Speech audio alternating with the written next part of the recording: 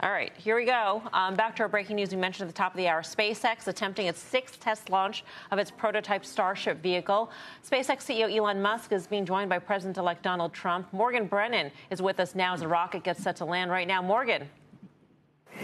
Hi, Melissa. That's right. So this is the 6th test flight of Starship, and what you're seeing on your screen right now is that super heavy booster, which is part of what makes the Starship system the most powerful rocket system to ever fly, coming back to land at Starbase in South Texas. Now, what's on your screen right now is the Starship vehicle, which is doing a suborbital flight, and it's going to test some different maneuvers. It's going to test a Raptor engine in space and do some other experiments before it lands in the Indian Ocean. That's what's on your screen right now. But the other piece of this, and very signature to SpaceX, is this testing of reusability. So for the super heavy booster,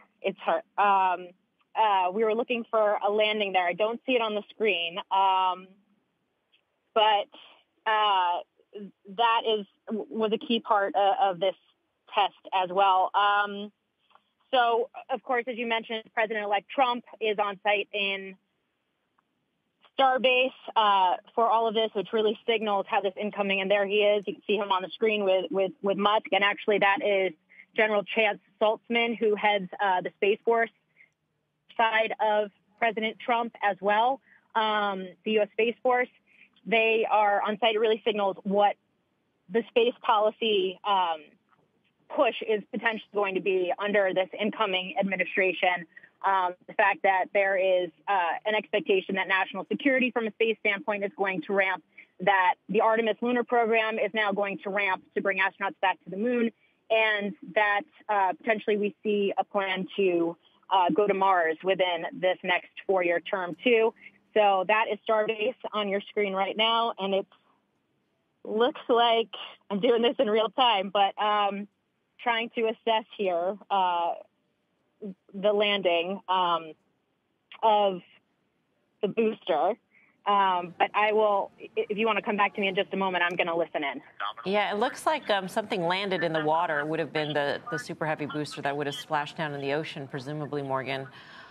But yes, it's a difficult thing to decipher real time as the shots keep switching back and forth. Presumably, Morgan, though, I mean, given that Elon Musk is so within Donald Trump's orbit, if you will, SpaceX will benefit and could increase its government contracts?